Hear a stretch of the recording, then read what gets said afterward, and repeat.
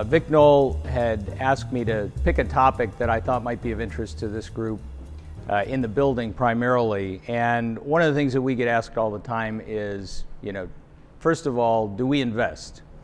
And we tell people yes, but investment is not the whole story for the InVentures group. And I'm going to talk about that a little bit. But more importantly, startup companies, early stage companies need to think about what kind of investor is most appropriate for them. And businesses change over the course of their lives dramatically, and so do their funding requirements. And in this building, we've got a fair spectrum, a fair diversity of different companies at different stages.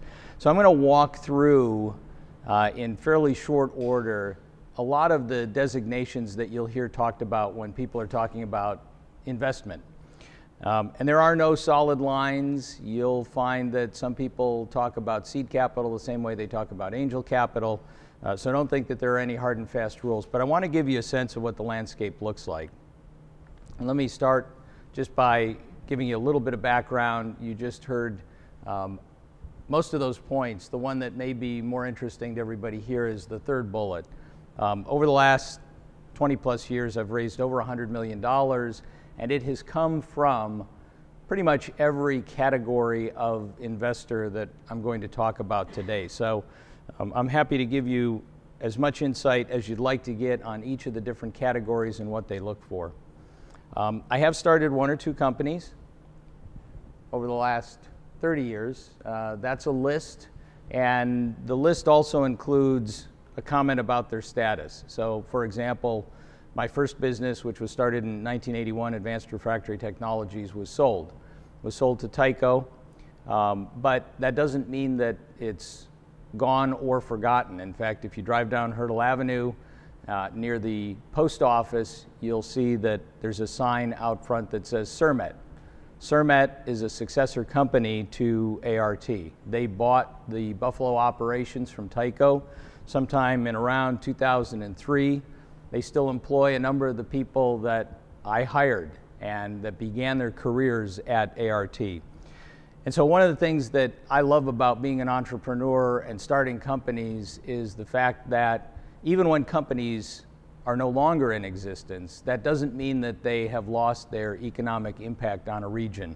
And so many of the companies that you see here, whether they're sold, whether they're closed, or whether they're still active, are still having an impact on Western New York and the Buffalo area.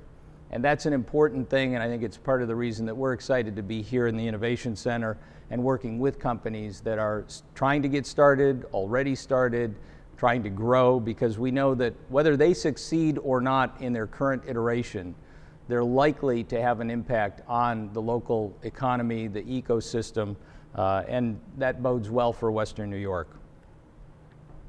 So the InVentures Group, as you just heard, is a venture investment and strategic advisory firm. What does that mean?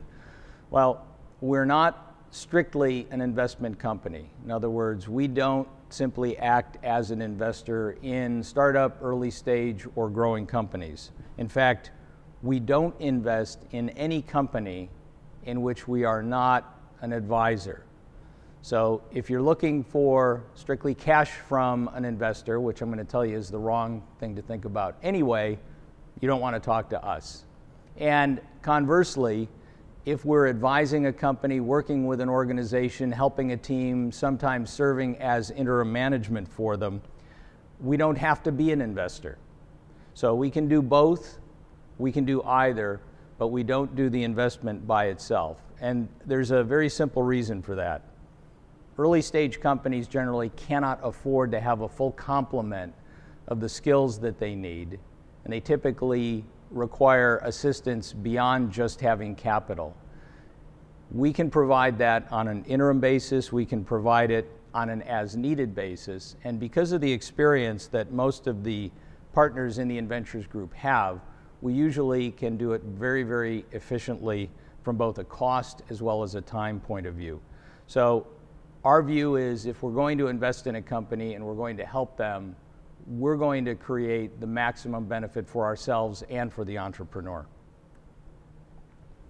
Okay, so let me lay out a couple of relevant facts. The first of which is that starting a new business has never been easier.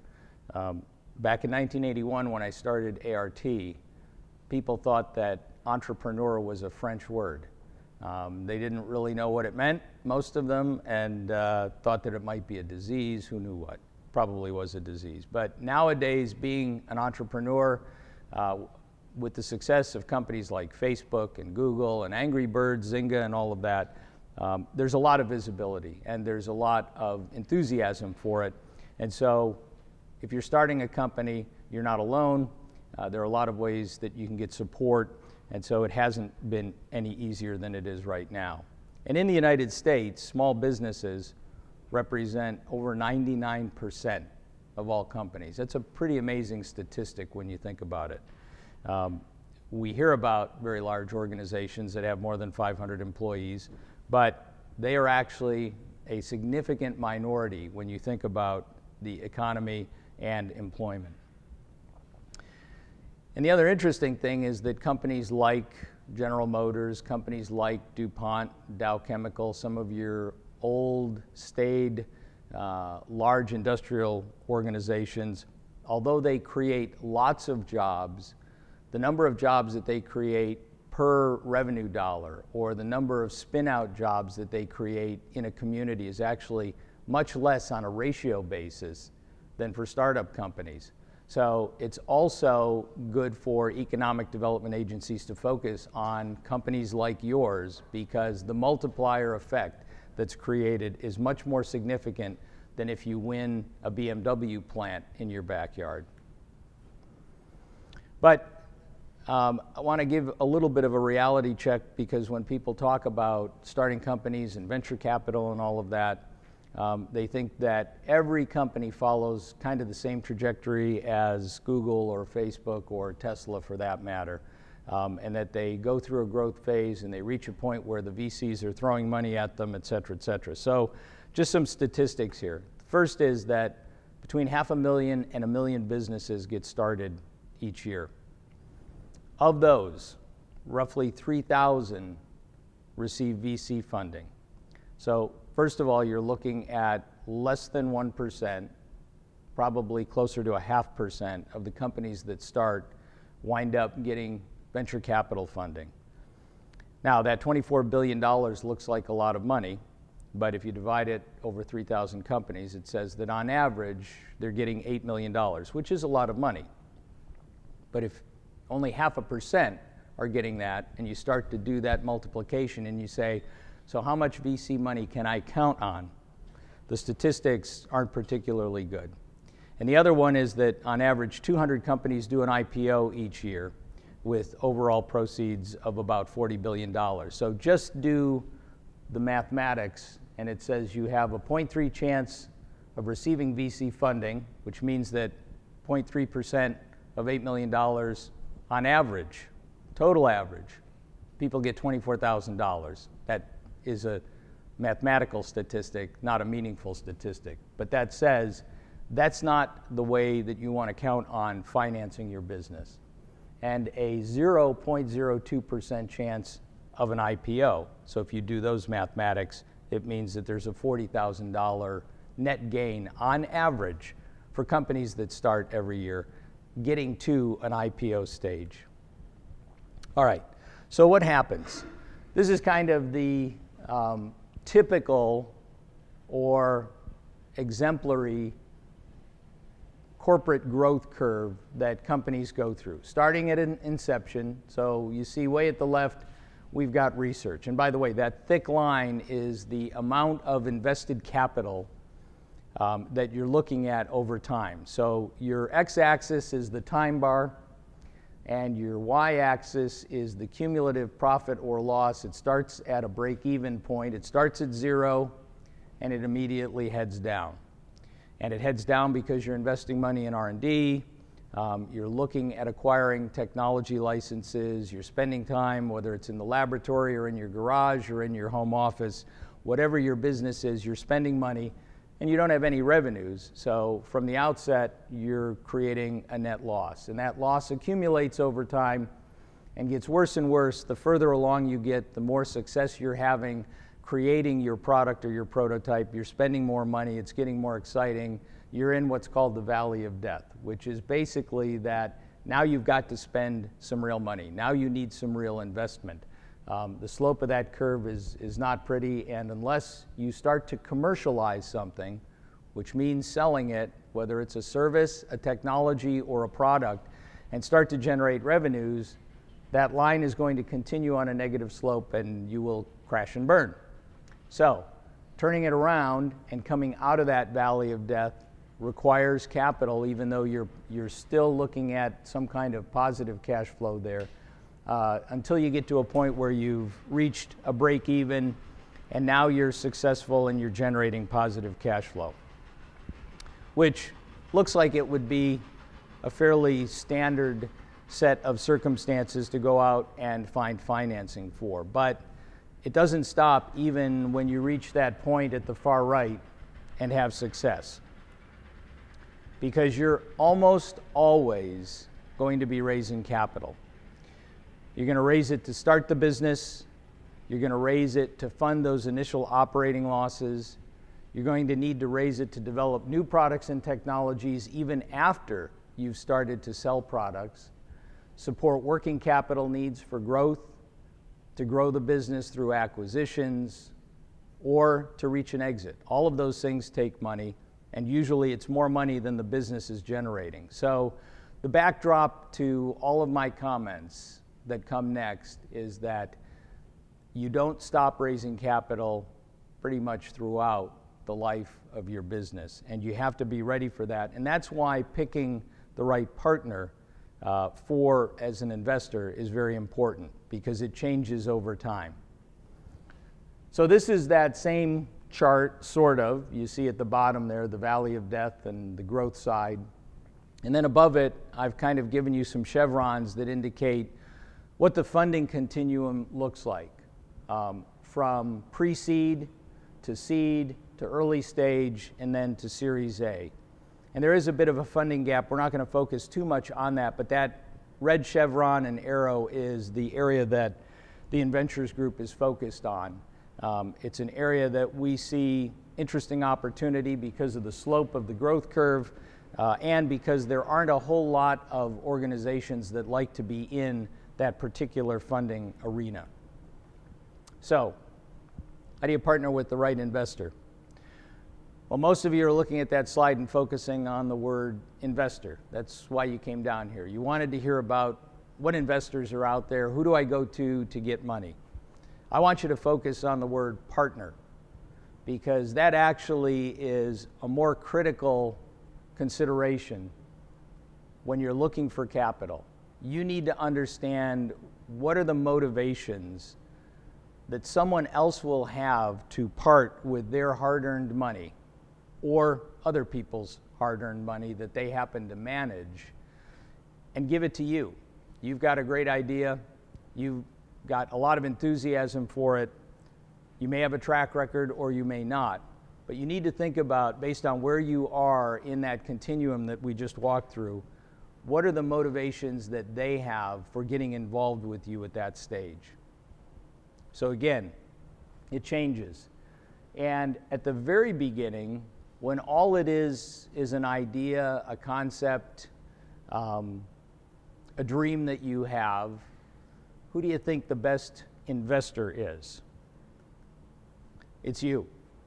You've got to commit time, you've got to commit your expertise, and most investors later on are going to want to know that you've invested some of your own capital. Now, almost every entrepreneur has serious limits in terms of how much capital they can actually bring to the table. But if you don't have skin in the game, the question that any follow-on investor is going to have is, well, if you're not willing to put your money at risk, why should I? So overcoming that obstacle in the conversation is very important. And it doesn't have to be significant in the overall scheme of things, but it needs to be significant to you. You need to be vested and invested in your own business, and not just with your idea or your time. So think about that at the very outset How much are you putting at risk? Have you gone to the bank and borrowed money and personally guaranteed it? Have you used your credit cards to start buying supplies? Have you put some of your savings at risk? Those are all indications to other investors, later stage investors, that you're serious about seeing this thing through and not just going to up and walk away if the going gets a little bit difficult. All right, the next group, friends, family, and fools. Let's try to avoid bringing fools into this, but they may be part of your friends and family anyway. Friends and family typically come in very early on because their motivation is to help you succeed. Maybe mom and dad really want you to have a job, and this is the way that they're going to help you be gainfully employed by investing in the company that you're starting. They know a little bit about you, your friends and family, or at least hopefully they know a little bit about you, so they've got some confidence in your ability to pull this off. But typically there's a limit to how much capital this group can put in. And part of what you need to think about if you're going to take capital from friends and family is, what is it that they want out? So with later stage investors, as we'll talk about, the interest is in financial returns. And maybe some of your friends are going to be convinced that they're going to become millionaires off your great idea if they give you $5,000. But let's focus on the family, because that's typically where your first money comes from after your own. What do they want? What do mom and dad want back from their son or daughter? Well, they typically spend a lot of time and energy saving that money, earning that money. What do they want? They don't want you to lose it. That's what they want. They'd be happy if they got a big check sometime in the future, but that's not really why they're doing it. They're doing it to help you succeed, but what they don't want is to have you come back in 6 months' time or whatever and say, I blew it, it's gone, you won't have it for retirement or whatever.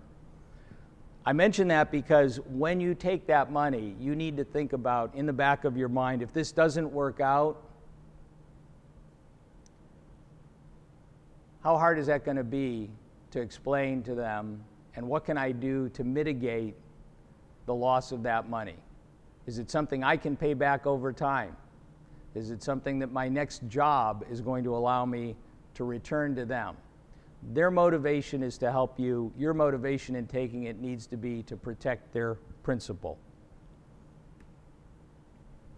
And then we move on from that group, which typically taps out, my experience is, at about $50,000, to what are called angels. Now, angels are an interesting group. Angels are typically successful business people who have had some kind of exit in their own business. They've accumulated a fair amount of capital.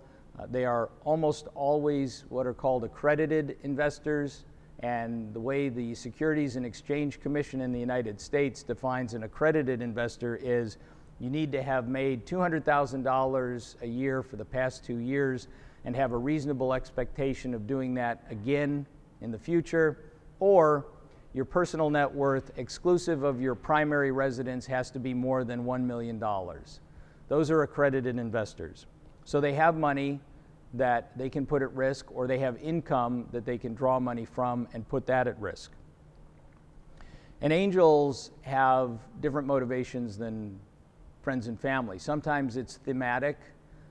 Angels may be investors who are looking for things that they know about.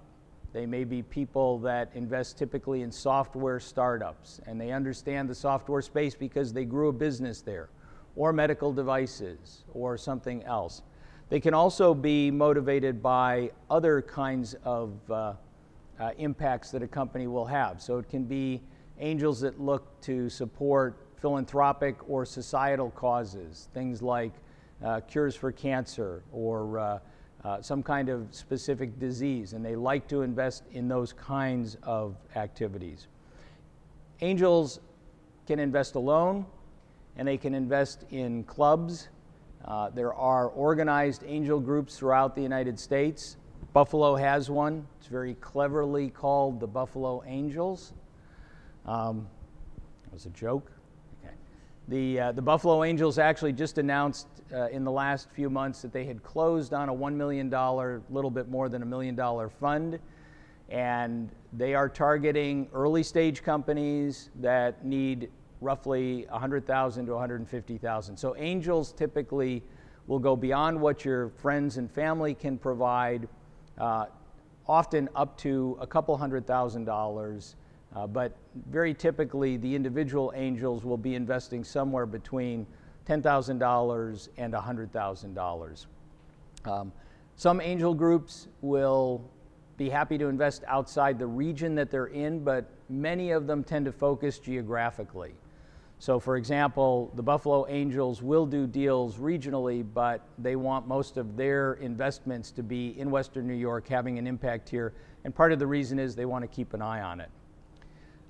The expectations of angels, if you're thinking about that, is not necessarily the same as, again, later stage investors that we'll talk about. They often are doing this for a purpose, for a reason. They're hoping that there will be some kind of impact from the company. It may be economic, it may be societal, it may be something else. They also are, of course, always looking for a positive financial return, but angels usually are coming in at an early enough stage that they know it's going to be a long time for that to happen, so they're less focused on it than venture capitalists, for example, will be. And they often are much more flexible investors in terms of deal structure and that sort of thing than you will find in later stage investors. So just beyond angels, typically, we talk about seed funds, and there's a blurring between the two. We have several seed funds in the Western New York region. One is Seed Capital Partners, which is affiliated with Z80, the incubator downtown. Out in Rochester, we have Excel Partners, and there are some others. Now, seed funds typically will invest between $150,000 and $300,000. Some will do more, and some will do less. But a seed fund is now kind of the first institutional money that you're going to be interfacing with. So when you think about whether a seed fund is a good partner for the financing that you're trying to do, one thing to bear in mind is that this is the first level of investor that really truly is going to be focused on financial returns and time frames. And the reason for that is pretty simple. Seed funds are almost always financed by other people's money. So the seed fund manager, the person you're dealing with, is not writing a check out of their own account. They're writing a check out of a fund that someone else has assembled, and it's not their money. They have a fiduciary obligation to return capital to that fund for reinvestment in the future in other companies or for distribution to those partners. So the term sheets, the structures, the arrangements are going to be much different typically than you would see with any of the earlier financings. That means that you're going to now, for the first time probably, have to consider things like, am I permitted to do whatever I want to do with this money, or are there specific guidelines to how I'm going to use it? Am I going to have to repay it on a certain time frame? It may be a combination of debt. It may be a combination of equity. There are a lot of different things that seed funds will do because since they are early stage, they do want to get some return of capital to be able to reinvest or to return to their partners. And they know that it's probably going to be 5 or 7 or 10 years before the company is really going to be ready for an exit or a monetization event of some sort. So they may look for current returns. They may say, we'll give you $200,000, but you're going to pay us 6% dividend or interest out of cash flow, or we're going to get a percentage of sales in the form of a revenue share agreement. Lots of different structures, but again, usually it'll be the first imposition of some real structure on how you operate your business. And that will just set you up for the real constraints that occur when you start to talk to any of these groups, the venture capitalists, corporate venture capitalists, and institutions. And most of these groups are not going to be interested unless you can come to them with a fairly compelling story that includes having a product, having a market study, having customers, or at least prospective customers who have tried your product or your technology, pretty much a full built-out management team, an understanding of your intellectual property, an understanding of other people's intellectual property that might impact how you grow your business. There are a number of things that the VCs will want to check off their list before they will even consider putting together a term sheet.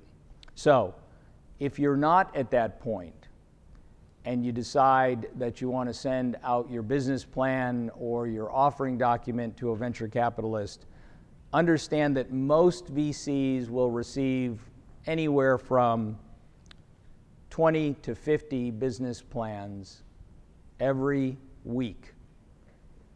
And most VC funds will probably finance somewhere in the neighborhood of 1 to 2 businesses every month. So if you do the math, what they're looking for when they get your business plan is not a reason to read it, but a reason to toss it into the wastebasket. So if you have not reached a level of readiness, the VCs will pick up on that very quickly. You won't get the kind of response you're after. It's not easy to capture their attention, even if you can tick off all of those boxes, and we'll talk about that in a second. But don't think that venture capital in any city, doesn't matter whether it's Silicon Valley, New York City, Boston, Washington, D.C., and certainly here in Buffalo, is the answer to most companies' financing needs. VCs, as we saw in that earlier slide, represent about 0.3% of company financings. So, venture investors.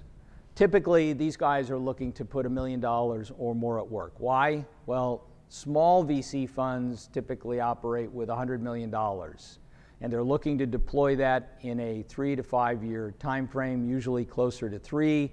So even if you take the lower end and you do the math, it means they're going to put $30 million out a year. They don't want to do it in really small bites. They want to do it in $1, $3, $5 million bites. So if you don't have a good need for that, a use of proceeds in the story, as I say, you don't want to be talking to venture capitalists. Again, like the seed capital group, they're investing OPM, other people's money. So they're promising pension funds, limited partners, high net worth individuals that they will return more capital to them than they could get if they put it into a CD or invested it in the stock market. Typically, VCs like to claim that they're averaging 35% annual rates of return. That was true in the 80s and early 90s.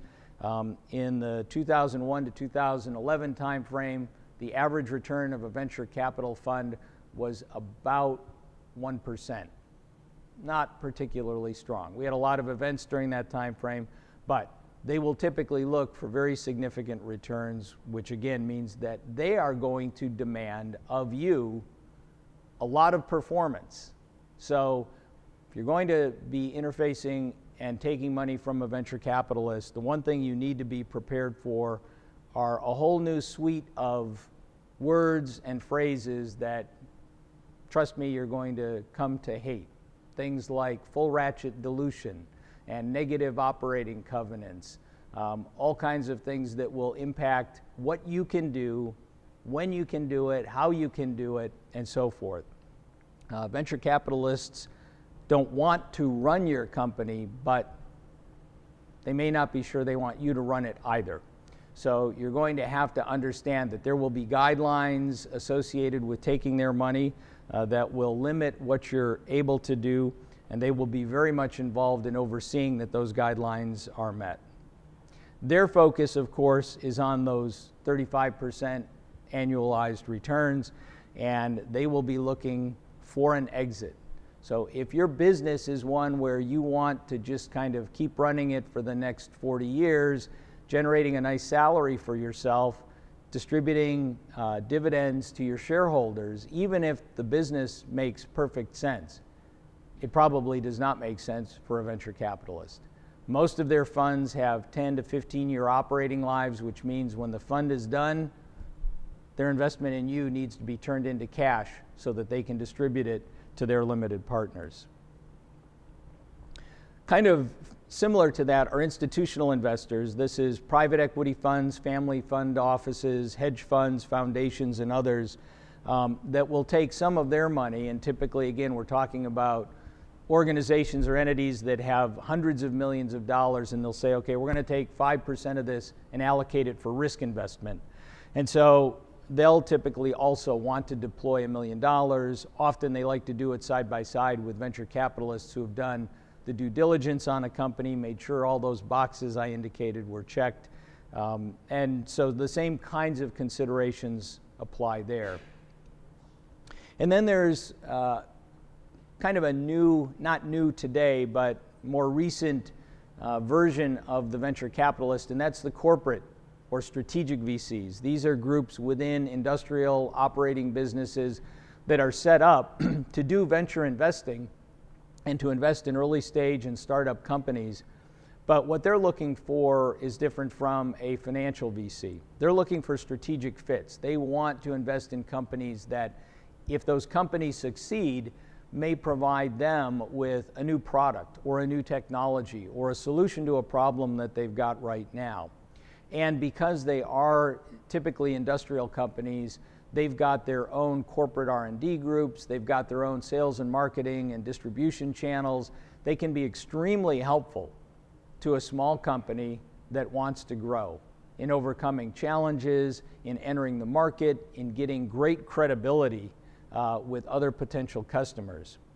So they sound like a great group to be involved with. The problem with corporate VCs is that they will want something besides just the equity piece that they're getting from you. They will want a right of first refusal. They will want an exclusive right to sell a new product that happens to fit with them, or something along those lines. And you have to take that into consideration as part of the cost of doing business with a corporate venture capitalist. Okay, so coming back to this, I highlighted before that there is a gap that we see. The VCs start in that $1 million range. The seed capital funds that I talked about typically go up to about $300,000. There may be some that come a little bit further than that. So what about companies that need something in that $300,000 to $1 million range? Well, right now, there's not a lot of emphasis on that. There's not a lot of options in that space. And to me, it's an interesting space because you're coming out of that valley of death, you're growing, you still haven't recovered the capital that's been invested, but it is an interesting area, and that is the area that the InVentures group tends to focus on. But as I said before, we don't do that in isolation. We don't do it simply as an investor.